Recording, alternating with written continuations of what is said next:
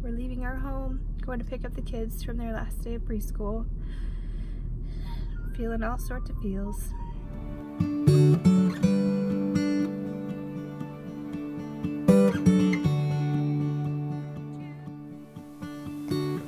2019 was a wild ride for us. We spent the first half of the year traveling to new countries, meeting new people, experiencing foreign foods, and occasionally learning a bit of a new language.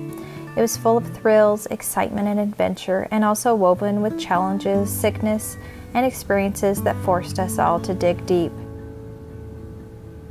Halfway in, we learned that God wanted us to dig deeper still, and the last half has been as much or more of an adventure.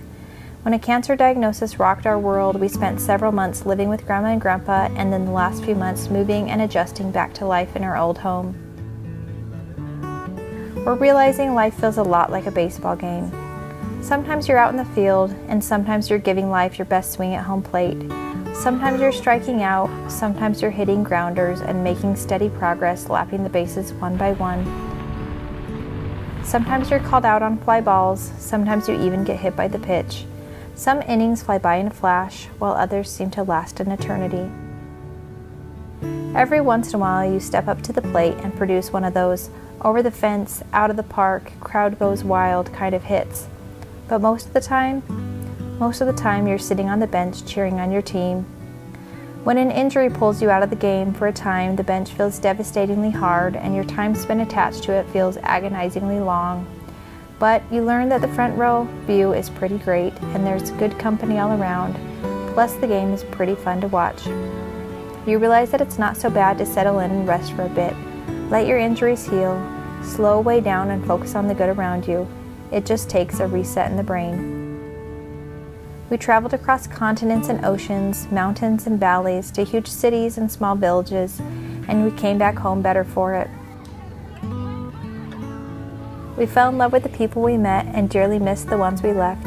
We sought refuge from the rain with kangaroos, snorkeled with baby sharks, swam with jellyfish, accidentally fed toys to wild crocodiles, and escaped spiders, cockroaches, and scorpions.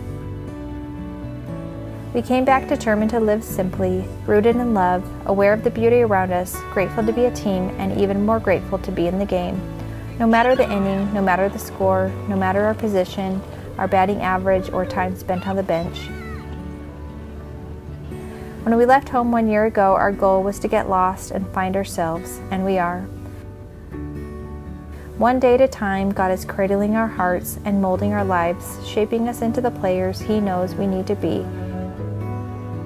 And we're grateful for it, and for the Christmas season to celebrate the matchless love and transforming power of His Son. To our friends near and far, we send you our love. Thank you for your support, and wish you Happy New Year. This year, make time to get lost. You never know what adventures will find you.